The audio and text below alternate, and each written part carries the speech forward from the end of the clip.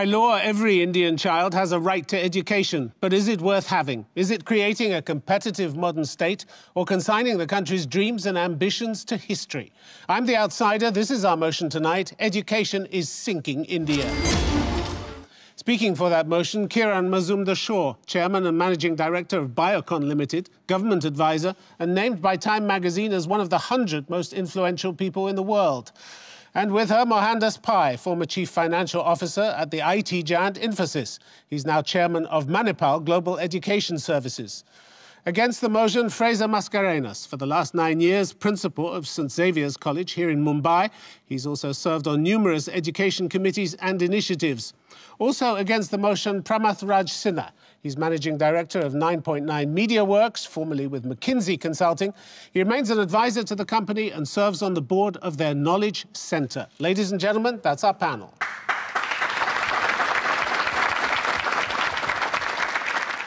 Kiran Mazumdar-Shaw, could I ask you, first of all, for your top points in support of the motion?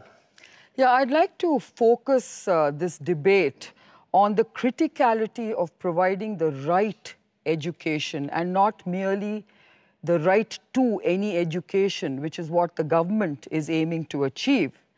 And, I really believe that if you start scaling up and expanding substandard education without focusing on quality, I think we have the really serious situation where education can hurt and hinder economic growth and potentially sink us. And, I really believe that our educational system is flawed. We have fundamental flaws in the way we educate our people. We focus on imparting information rather than applying knowledge.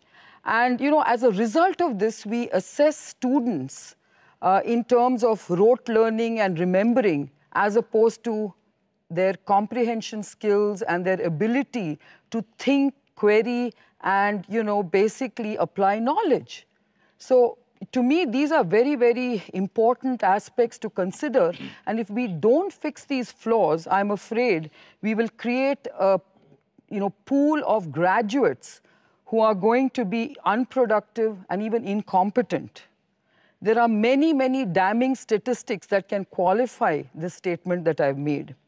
In fact, McKinsey and other reports have actually stated that 75% of our engineering graduates, 80% of our MBA graduates, and 90% of our, professional qualified people are simply not making it to the employability cut. And this is a very, very serious situation.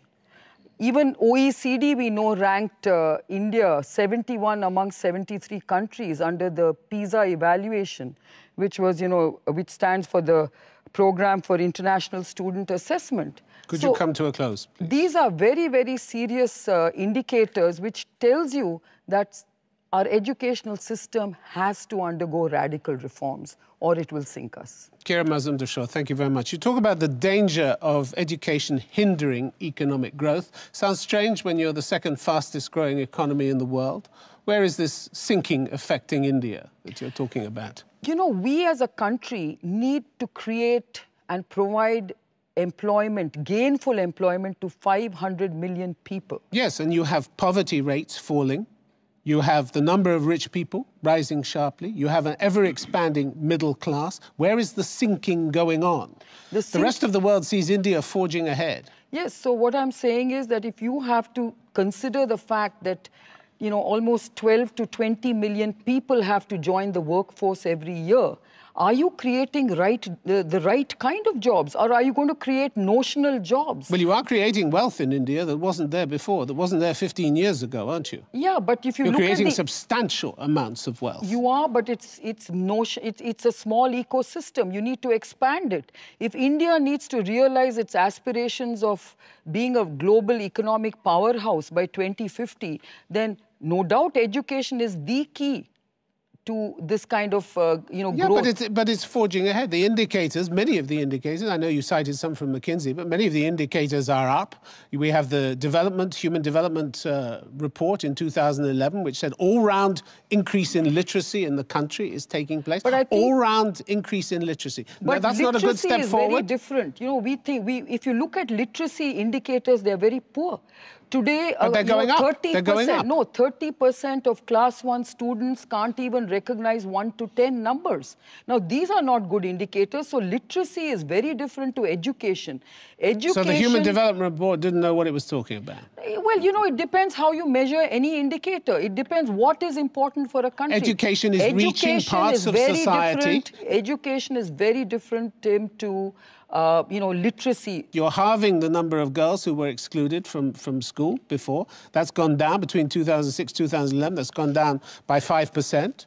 So there's no debate that education is very important. But there's no debate that it's actually getting better. It may be, but you need the right direction. No, you need the right kind of education, and you have to scale it up fast. We don't have the time. We don't have the luxury of time to experiment and grow slowly. Kira Mazumdar-Shaw, thank you very much indeed. Could I ask, please, Fraser Mascarenhas to speak against the motion? Your top points against the motion, please. Yes, I think I'm speaking not just as the principal of St. Xavier's College, but I'm also associated with a whole group of schools and colleges across the country which are run by the Jesuits, the Society of Jesus. And I've also been associated with different think tanks at Delhi and elsewhere. I have visited schools and colleges across the country and even abroad at the invitation of the governments of UK, the US, recently Australia. And I think from this experience, I'm very hopeful of the type of education that is taking root in the country. Please look and see that we have fantastic human resource. And the indication of that is all the students from India, or a large majority, are doing exceedingly well abroad in the highest competitive universities. We also have academicians. In any of the top universities of the world, you have Indian academicians. Now, could they reach those levels if they came out from a vacuum? They have had a very good foundation here, and that's the reason why they are not only doing well in universities, they are doing well in business, in entrepreneurship, in research across the world. Secondly, I have been associated with the Government of India efforts. For example, with a group of professors from Mumbai, we met the Prime Minister of our country, Dr. Manmohan Singh, and we talked about, in this global world, by 2020, India will be one of 2 countries to have a surplus workforce. And we said we need to give our students global skills. And his response was very clear. He says, and if we don't do that, imagine the type of social unrest that our country will see. And so he was seized of the urgency and the importance of education. And the government, I think, has been doing its bit to kickstart education and to take it along the right direction. Could you close, please? Yes. Finally, I think it's really also the hope of the country that civil society is also getting its act together and supporting education. I would give just the example Please, no, of... we need to come to a close. Yes, please. okay. Please. Fraser Mascarenhas, thank you very much indeed. I want to talk about this fantastic resource that you say education is. 1.25 million teachers. That's the deficit. That's what you don't have in this country, 1.25 million. How can you say it's a fantastic resource when you're short of so many teachers? Well, I think, it's very clear that education has expanded because of the expanding population. Overnight, you cannot get those teachers. How is education expanding when in Uttar Pradesh, for instance, in 1,000 primary schools, they have not one qualified teacher? What kind of education is expanding under those circumstances? Not one qualified teacher. Yeah, I would agree to that. Because of the expansion, we cannot really man all these schools that have been started. So that part, of course, is the darker side of the story. You can't man all of them. You can't man many of them, can you? You can't man many of them. Yeah, but the expansion has been needed, and it has been, you know, all at the of cost a sudden. of standards. 60% of grade 4 children cannot read at grade 2 level, according to the World Bank report. 76% of grade 4 children can't do simple division in mathematics. No, I think every country in the world is experiencing this. For example, in the US... We're talking about India here. No, we're talking about standards in India here. You say it's a fantastic resource. Would it be possible for me to make a comparison? Because, for example, President Obama, speaking to children in America, said very clearly, if you do not buck up and compete with the Indian and Chinese children, your jobs will be taken by them. In America, it's very clear that they are hyping up the type of results. There are a lot of studies done by Americans They're not getting the dropout rates that you're getting. 1 in 4 children leaving before grade 5, almost half before grade 8. You're getting huge dropout rates. That is something we have to address. But I'm talking about the country moving in a direction in which the government has seen that but it can't and move is investing. Unless the resources are there. You don't have the teachers, and the teachers you do have are not up to standard, are they?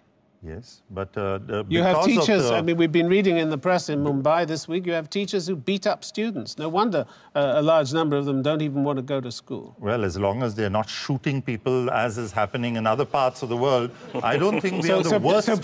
Beating up is okay. I don't think we're the worst off. Beating up is fine, is it? It's not fine. Beating up's all right. Fine. We have to address those issues. As long as they're not cutting their heads off in class, that's fine. All right, Fraser Mascarenhas, thank you very much indeed. Mohandas Pai, could I ask you for your top points in support of the motion, please? I support the motion that education is sinking India. In the primary school education, we have about possibly 65% of students completing Standard 10. Completing in the sense they go through Standard 10, they do not pass Standard 10. Only about 30% of students go through Standard 12. 17% of children in the age group of 18 to 24 finish college. And out of the 17%, 40% do a course called arts, which almost has no meaning. And then if you look at the education system, in the top 400 universities in the world, as per the Times ranking, there's only 1 university from India. If you look at the Shanghai ranking out of top 500, there's only 1 university from India. And if you look at research papers, India produces something like about 40,000 research papers. China is 150,000. America is 250,000.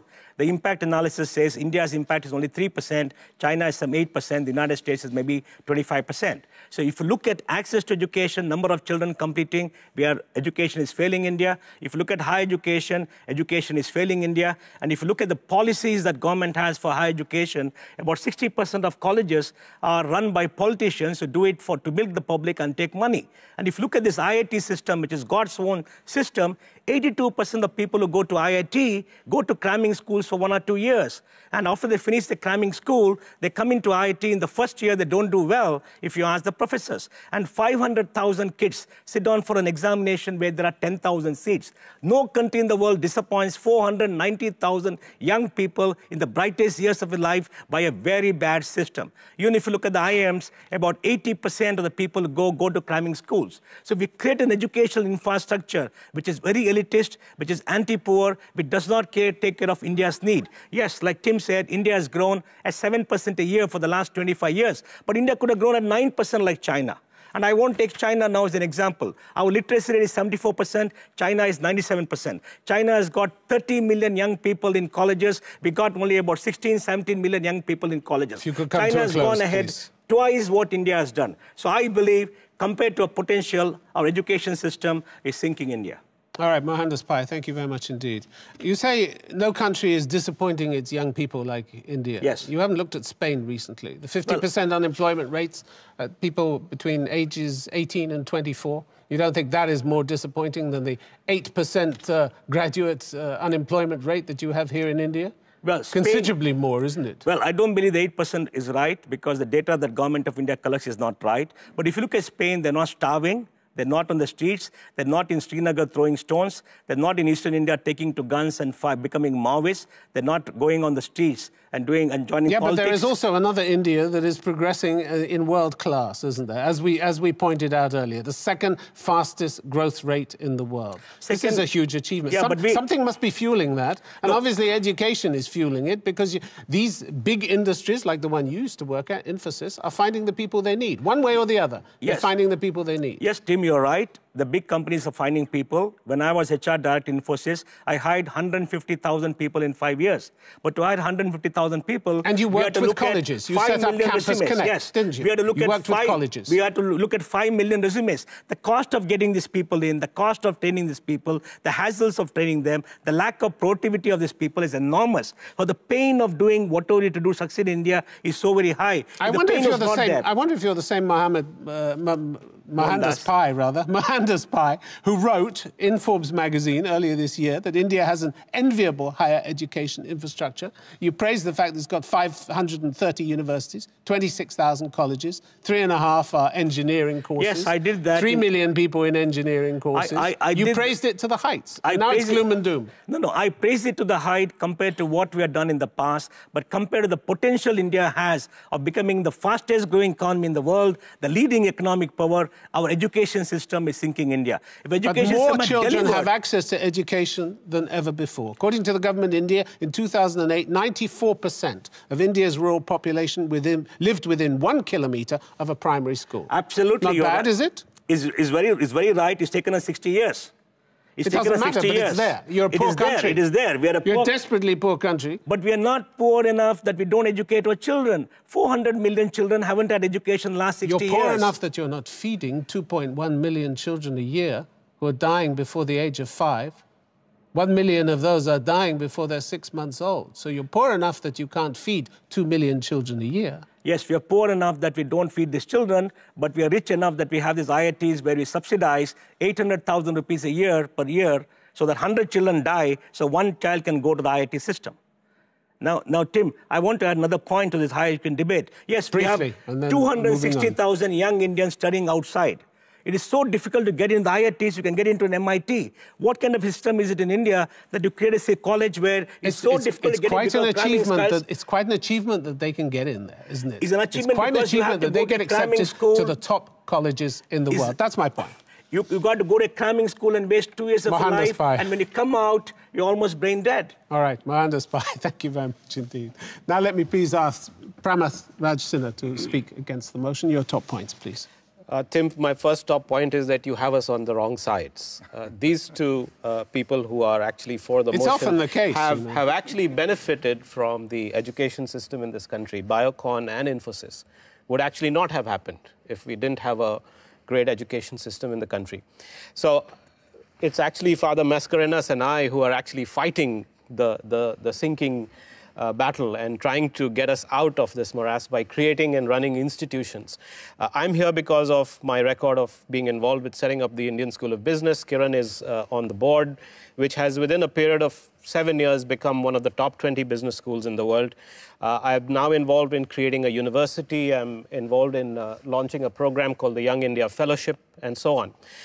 It's with that context that I'm here. Firstly, I think that we have traditionally had a strong foundation. That point has been made. Are things wrong with the Indian education system? Absolutely. Everything that has been said about what is wrong is absolutely true. We all know it. But I think we need to get on with it. There's a question of looking at the glass half full or half empty. I think we are not sinking. Sinking is too strong a statement to make. I think things have actually bottomed out. Things have turned around. And the reason they have turned around is that we are all sick and tired of hearing about these problems. So there's a bunch of us, and actually that includes all for us of sitting around this table, who are actually going out and trying to fix things in our small way. There are problems with health in India, with corruption in India, with governance in India, with politics in India, with urban infrastructure in India, with agriculture in India. There's problems with everything. And the simple reason for those problems is the massive amounts of population that we have. I think the good news is that we are past that point where we were sinking. I think the initiatives that people are taking in building schools, in Mohandas Pai runs Akshay Patra Foundation, where he feeds 1.5 million kids every day so that they can go back to school. These kinds of initiatives are what give me hope that it is not sinking. Are things wrong? Absolutely. Is it sinking? Not anymore. Thank you very much indeed. How can you get on with it when you don't have the teachers to get on with it? Pramath Raj Sinha, how can you get on? I agree that we don't have teachers, but there are equally efforts underway to fix that. So Azim Premji is putting in $2 billion to build Azim Premji University that is only And how many teachers will that have? I don't know the numbers. Well, it's not going to have much to deal with India as a whole, is it? 21.34% of your teachers actually have no professional qualification to get up in front of a class. Absolutely. None whatsoever. Somebody has to fix that problem. But they're not fixing it. The government has actually allowed them to stand up in class. So we can keep blaming the government. With no qualification. Well, who else is going to do with it? No, the private sector will fix it. And people are fixing it. So Premji is fixing it. The private sector can fix India by itself. I think it can't completely fix, but somebody has to, and they are taking a charge to do that. I mean, Father Mascarena has gone ahead and, become an autonomous institution. This is the first college in the university system that has done that. Why? Because he's taking the initiative to do that. We are all fighting the system to make it better. And where are the centers of excellence that are going to lift India out? You have not a single Indian university in the world's top 100. You will see it in the next 10 years. You will see it in the next 10 years. In the 50s, you shone in universities. It'll turn around. But you can go on saying it, and you can go on quoting Mr. Premji, but he's not going to save India single-handedly, is he? No, he's not. But so you don't have the facts. There's Shiv Nadar, who's building a university, Rajendra Pawar, who's building an NIT university, there's Jindal Global University. We are building Ashoka University. ISB has already proved that model. The facts are that 3 years ago, 2 Indian states who took part in the international testing system, which is known as PISA, out of 74 regions worldwide, the 2 states managed to beat only Kyrgyzstan in Central Asia. Tim, you can only go up from there. Those are the facts. You can only go up from there. Actually, you could be worse than Kyrgyzstan next time. No, you can only go up from there. No, you can go down one more place. I don't think so. You don't think so? All right. Pramath Raj Sinha, thank you very much indeed.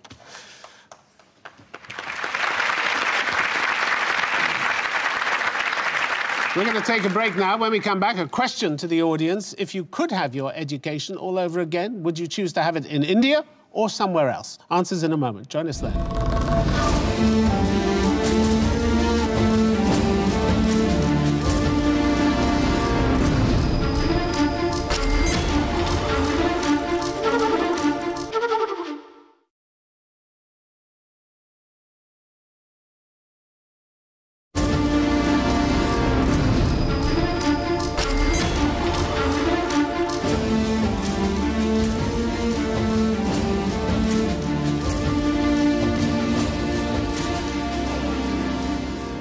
Welcome back. During the break, we asked the audience a question that goes to the heart of their own educational experience here. If they could go back to school and start again, would they choose to be educated in India or somewhere else? The result is in. 49% said here in India, 51% said abroad. Kiran Mazumdar-Shaw, it doesn't sound as though everybody thinks the education system is sinking. Quite a lot who think it's don't. They'd rather stay here. 49%. Well, but 51% said they'd like to have it outside. Not much in it. Not much in it, is there? I think the main reason why I think that, well, the fact is that there is a huge number of people who would rather be educated abroad. And why is that? Again, I get back to the point. A lot of young people... Grass is always greener on the other side. No, a lot of young people today who are educated in India find it very difficult to get the employment which they think they are entitled to. Okay. And that's because, again, they haven't made that employability cut in terms of high-end jobs. All right, Fraser Mascarena's quick reaction to that.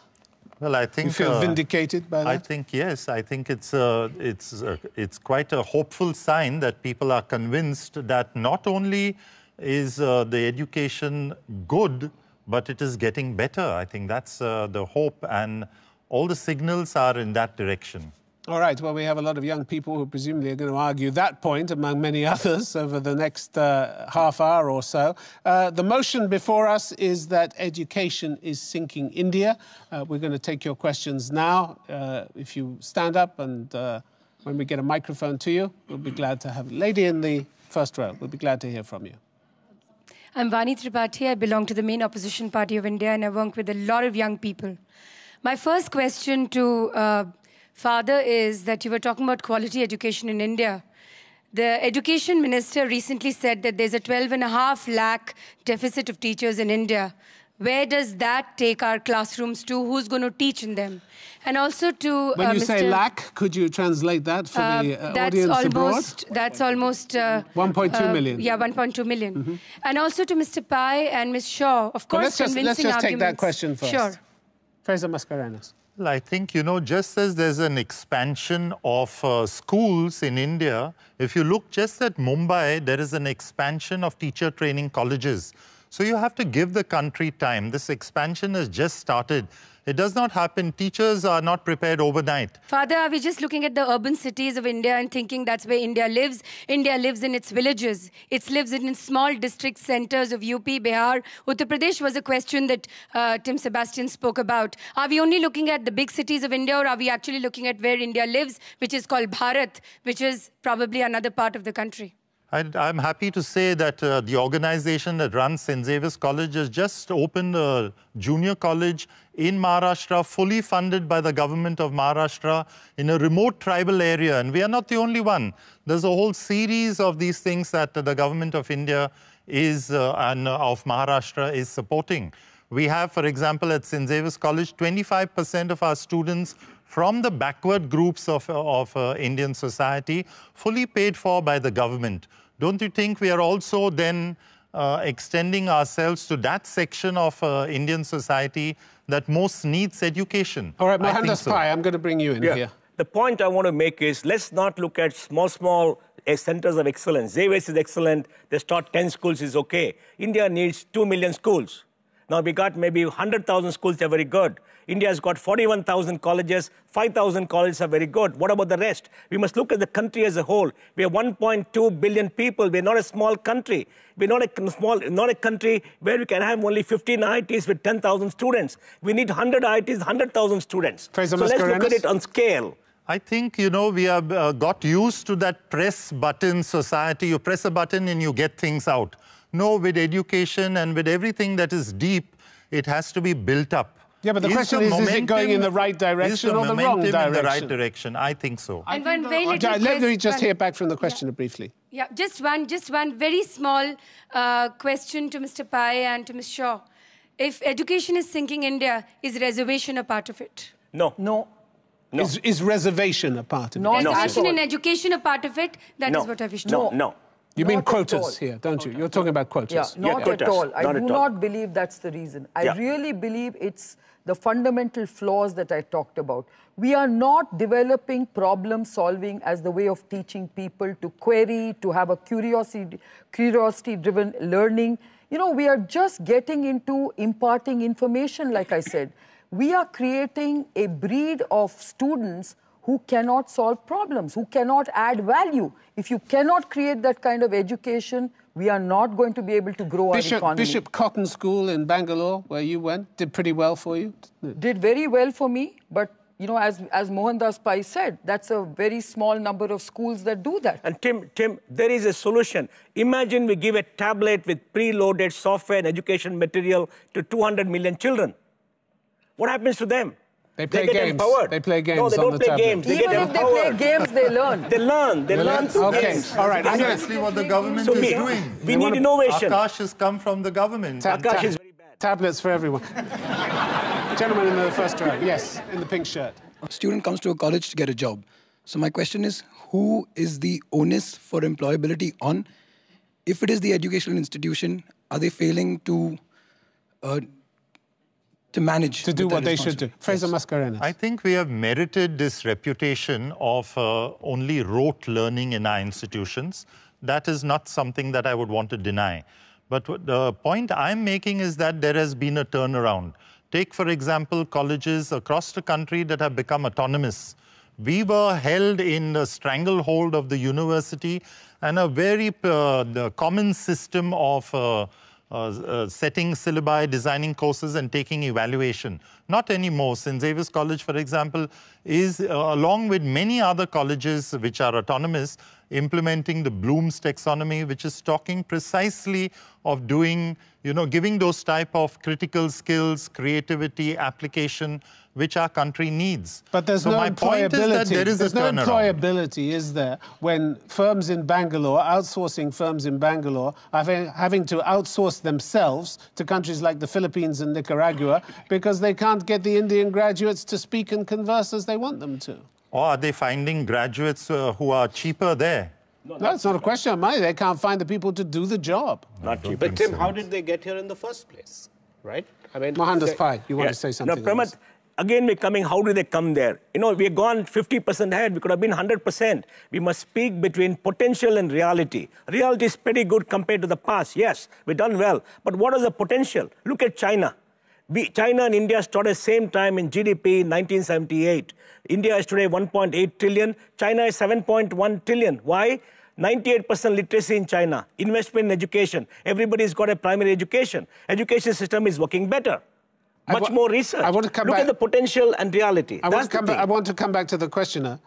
You said you were a student 2 years ago. Yes. How employable were you when you left? Do you have a job now? Thankfully, I was a student of St. Xavier's College, so the kind of...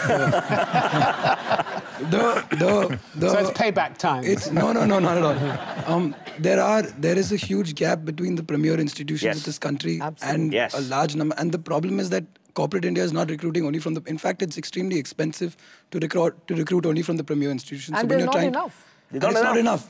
The numbers are not adequate. So while there are definitely some institutions which are really... You know, somewhere underlying all of this, Tim, is the assumption that the government has to do something about this. No. The country is not the government. We all have to do something about it. And the moment we start to look at the glass half full, then I think we will do something about it. Education is regulated by the government.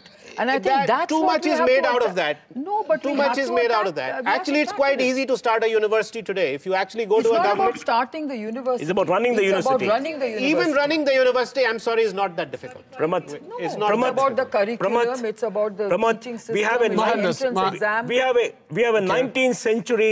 a 19th century framework for a 21st century education. Our universities do not have autonomy. There's corruption in the education system. And people are trying to fleece many young people by making sure only politicians get the license. If you're a good person and you want to start a university, they will not give you a license. It's a rotten system. It is failing India. All right, lady in the first row. Hi, my name's Leena Asher, and I run a chain of private schools, Kangaroo Kids in Billabong High. And my question is to you. I understand we don't have to point at the government for anything and everything. And I'm lucky enough to have had half my education here, half in Australia, and came back here to try and make a difference to the rote learning sort of style of education. But no sooner do entrepreneurs like us sort of come up and start doing things, and the government comes and axes us in some way or the other. What I'd like to ask you is, why can't the government just completely allow privatization of education and universities, just like they have done the airports and other things that have benefited from it? Tax us, don't let us run as trust, tax us properly, and invest that money in education. And that is happening. And that is happening in some states. But the point is, is the government part of the solution or part of the problem? She's suggesting it's part of the problem. I think she is right. I have faced all of the problems that people are talking about here. All I'm saying is that even within the country now, there is a rethink on a lot of this. I can give you an example where we are setting up a university in Haryana. We went with an application to the government. We have complete freedom to do what we want. We did not have to pay any money to anyone. We were completely supported in setting up the university. And as long as you are doing it not for profit, and you are doing it for the right reasons, people will support you. Now, it's not happening across the country. It is happening in some states. Is there this rethink? Do you see this rethink taking place? I'll come to you in a moment. But I think we need radical reforms. We are here talking about just starting up universities. I think it's much more serious than that. We've got monumental challenges in education. You just mentioned the deficit of teachers. You've talked about this huge deficit of every possible aspect that is required to sustain education, which we are not addressing. I'm going back to the questioner here. Exams. Have you heard anything that comforts you? No. No, okay. All right, from either side. From either side. Okay, gentleman in the front row, we'll take your question, please. So my question, sir, is this, that when do you think that by deregulating higher education, the money for the government which is going into higher education should really go into primary and secondary education? Sure. And that is not happening. Yeah. And the other thing which the panel has completely missed is that there's no talk about vocational training and skill building. Okay. And that is missing completely. I think that deregulating is, of course, the answer. Privatizing education is, of course, the answer. But I'm a practical guy, and I can tell you, looking at the politics of this country at this time, it ain't going to happen in the near future. It's just not going to happen. It's a pipe dream to expect that the government will allow private education regulated private education to happen in this country.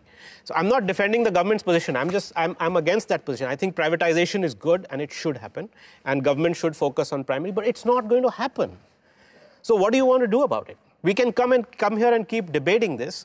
Are we sinking? I think we are not sinking, because some people, and a lot of people in this country, are having a realization that it is hopeless to expect that the government is going to change anything, and that others of us have to go and do something about it. So you just bypass the government? Absolutely. I would focus on, the potential that my friend spoke about and the type of efforts that are being made. Take, for example, the Teach for India initiative here based on... Father, potential in reality, you need 10 million children. Please don't speak at once. Please don't everybody speak at once. This is the beginning of a rash of initiatives. This is not... I gave you one example and you're saying that's the only example. I don't think that's fair. Father, we have a huge... and this is precisely tackling that... the population that requires it, because those are the underprivileged. Father, if we believe that a group of well-meaning individuals can change this country, it's not going to happen. We need change in policy. We need the opening of the system. We need thousands of people to come into the education system. For example, vocational education. 10 million children require vocational education every year. 1 million get it. 9 million are untrained. No country wastes its human resources and refuses to invest in its children like India. In the 12th plan, there is a huge initiative now just starting on skills 60 education. years we lived on hope that we get a better India. We've not got it yet. Okay. We've got to live another 100 years. All right. Father, we want it tomorrow. Lady in the center there, yes. Hi, my name's Kanika Kosa. I actually am from Teach for India. My question is to both of you. We are expanding, but the quality of education we're expanding with, is it staying the same? Is it deteriorating? And what about primary education? I work for a 4th grade classroom in a BMC MCGM school, and morning shift, we have 2 teachers for 8 classes. Half of them sit in the staff room, they don't teach. We have 2 Teach for India fellows in the afternoon shift that take care of 4 classes. I myself have 60 kids. The quality of education, we're expanding, but our quality is not staying at the same level or increasing. Are the children learning anything? In some classes they are, where we can give extra time and more effort and individual attention. But in general? No. I walked into a 2nd grade classroom. More than half of them don't even know 1, 2, 3. All right, Pramath Sinha, that's not bottoming out, is it? That's not bottoming out. That's heading further down, isn't it? No, she is a symbol of why it is not bottoming out.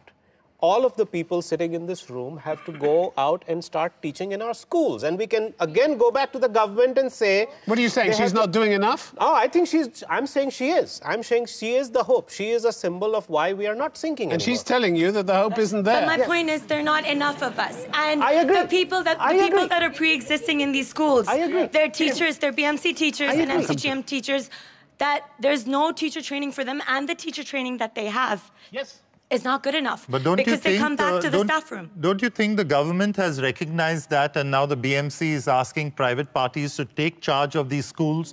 Precisely that is being recognized, and it is being addressed. Agreed, but it's not happening at the rate of our expansion. Yes, and you're not noticing any change at your we don't level. have the resources to expand. We need to expand, but we don't have the resources. Look, this is a proposal that's just come. The people who have to run the education system, who are paid by your taxpayers' money, have to do the work. Now, you are doing a great job. I salute you. But you are a poor substitute for the system not working. You are a quick aid, a quick fix. But that's not the fix we want. Exactly. We want the people to work there, and that's why we say education is sinking India. It's not working. It's the quality of education that we are talking about, and which is what you said. Exactly. Okay, gentleman in the first row. This is Agnello Rajesh here. I'm also into the business of promoting skillful education. Apart from that, a lot of economically challenged students, but academically brilliant students, find cost of the education as a deterrent to take professional education. What can be the solutions in the combination of the government and the corporates coming together? Kira Mazumdar-Shaw, why don't you try that one? Well, I think there are many models of doing that, but I think if education is going to be such a driving force for economic development and economic growth, I think government has to start investing in education. And therefore, PPP models will work in this kind of a model. Public-private partnerships. Public-private partnerships. Government spending is a big example to the past history of this country, that government spending doesn't reach to the last mile. Yeah. A lot of money gets filtered and it doesn't reach the last mile. So how can there be a marriage between the government and the corporates and the private entities? Sector has to you have to create a model where private sector puts the checks and balances, where you have the government investing in scholarships. Something good is happening in this country where even the corporates are an education system. For example, Infosys. Even after the student finishes his education, in Infosys he's trained for 6 months to 2 years. So why that need is to be there? That need should not be there. He should be job ready right the day he finishes his professional education. I agree. I agree, and that's the pain of running business in India. I've not met a single company, and I probably met about 1,000 in the last 5 years, who has said that the people they hire from college meet the needs. But you expect to do some vocational training, don't you? Expect to do some, maybe 20%, 30%, not 100%. And not spend enormous amounts of money and take away management time. Industry could have grown maybe 50% more if they were ready. If the people who join them were ready. That is the challenge. The point about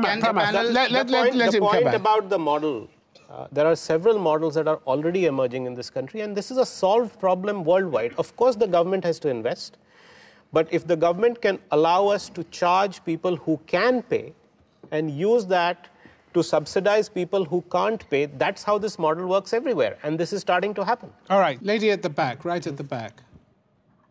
It has been debated that we are producing rot learners and crammers. But isn't that what the corporate is asking right now? Because we have all the back-end jobs. We have all the outsourced job where we don't actually encourage innovators and entrepreneurs. Is that what you're asking for in the corporate sector? I think you're very mistaken, because the initial years, you're taught to work and have a process and have the rigor, and later you're taught to be innovative. And nobody prevents innovation. It's left you to be innovative. No, when you actually take up innovation and entrepreneurship, you want to start something new, you actually shunned away. No, you're not. You just have to leave the company and start yourself. Yeah, there are 100 That's problems the same thing, isn't it? No, that's the same thing. But companies want it to work. See, let's not mistake what companies want. Everybody in the company cannot become an entrepreneur, right? You got to sell your idea as a person with an innovative idea. Others have got to buy the idea. If you've got an idea, unable to sell the idea, you can't blame the company. But Mohan, she has a point, and I'll tell you what the point is. The point is, we just started this program in the liberal arts and humanities, right? The fact is, corporates in this country only want engineers and MBAs. That's all they care for. And I think you have to put some of the responsibility for that on the companies in this country also, that they value only a certain type of education. And therefore, we've seen a mushrooming of engineering and business schools who only provide that kind of rote learning. So because they think all we need to do is create an engineer and this guy will get employment. Around the world, people are not so obsessed with just hiring engineers and MBAs. For lots of jobs, you hire people with history, political science, international relations, English majors, including in England. And then teach them something completely different. Pramat, I want to also mention that our sector, which hires a lot of scientists, we give a lot of weightage to innovative thinking. That's good. For us, creativity and innovative thinking is paramount. That's why we are not thinking. We find that that's where we have an issue. And how much of that are you finding? We are finding a huge challenge finding that kind of talent, because the kind of education we have here is not curiosity-driven. It is not project-driven. It is about rote learning, and, it is really about just acquiring information. They're not able to apply their knowledge. That's the big challenge we find. All right, lady with the sunglasses, yes. My name is Preeti. I'm a professor with St. Andrews College in Mumbai. I'm observing that we only are talking about the employability quotient since we started this debate. In my classroom, my target in front of my 100+ students is not only giving them a job. We have so many other aspects to take care. So I want to know panel's views on this. So you educate people to know as well as to do, is that right? Yes, sir. We are talking about just employability, economy, percentage, GDP. But then there are so many other things. When I deal with my students, I have so many other things in my curriculum, in my classroom happening. So it is not only about translating into GDP or economy or something. Fraser Mascarenhas, you'd agree with that? Yes, I think so, because it's quite clear that in the global economy, you cannot teach in our educational institutions exactly the skills that they will be needing as soon as they get into the job, because the job is changing so quickly. What we need to do is precisely what this lady is talking about: give them life skills, give them critical thinking, give them the type of creativity that will help them to solve the new problems that are constantly changing. And that's the effort that is going on in many of our institutions, which the government is backing and funding. But Kiran Mazumdar... Yeah, but when we talk about employability, we're not just talking about jobs in industry. We are talking about, self-employment. We are talking about teachers. We are talking about entrepreneurship. There is you've got to gainfully employ yourself. That's what we're talking about. So yes, your holistic learning is very important.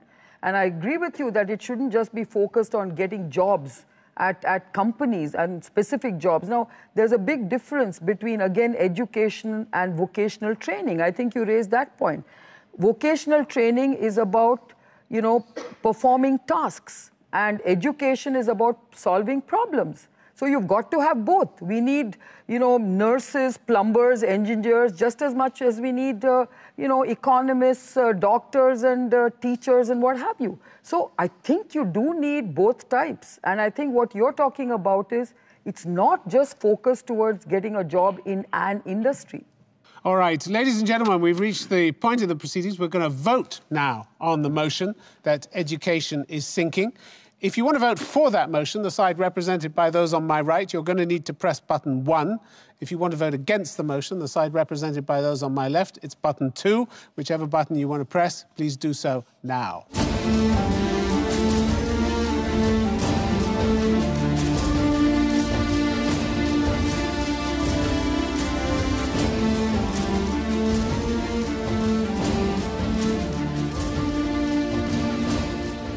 All right, the vote is in. The audience has spoken.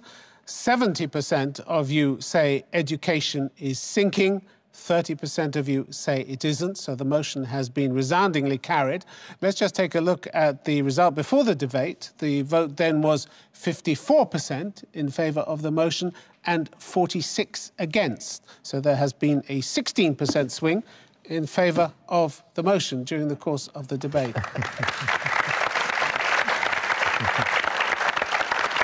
Quick reaction, Fraser Mascarenhas. Well, I think, we need to, in India, accentuate the positive and not just harp on, the mistakes that have been made. We have to accentuate the positive and to acknowledge the good that is happening. I think that is showing that we are in a direction that will be positive. Pramath Raj Sinha. I'm where Father is. I think I have no disagreement with all the problems that have been pointed out. I think we are all seeing that every day. I think what is the solution? To constantly expect the government. Of course, the government has to do it. I am only of the view that we have to look at the glass full, half full, and actually start doing something about it than constantly pointing the finger at the government. OK, Mohandas Pai, you probably don't take much comfort in this victory. No, I would say that as Indians, we must stop living in a make-believe world where everything is goody-goody. Accept reality. Reality is not good. Work to change reality and make sure education takes this country forward. We have to invest, we have to change policy, create an open system, and every child should get educated. Well, I agree with Mohan. I think basically if we want to realize our demographic dividend, then education holds the key. There's no debate about that. But it is the quality of education. It is the right education. It is not simply the right to any type of education. Because I think we need radical educational reforms starting with... Starting with facing how bad things actually are. Absolutely. And we need policy changes and we need a lot of these experimental models that will help us to scale up very rapidly. Right. And I personally believe technology holds a very important key to that. OK. All right. Well, we've come to the end. My thanks to the panel. Thank you very much indeed. To the audience, both here in the studio and around the world. Please keep in touch with us via our website, www.theoutsider.tv. Till the next time, from the Indian city of Mumbai, good night.